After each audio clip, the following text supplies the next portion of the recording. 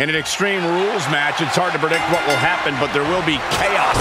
I can assure you of that. The thing I love about Extreme Rules is we're guaranteed something from out of the blue. Some outside interference, a weapon nobody saw coming. Oh, who are you kidding, Corey? You just love all this anarchy, don't you? Confession. Guilty as charged. He may be in a bad way here.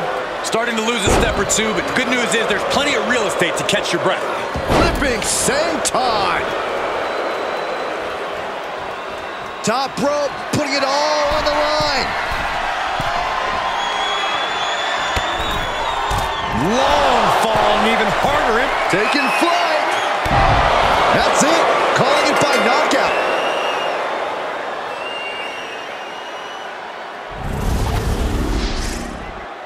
Here is your winner, Daryl Steven.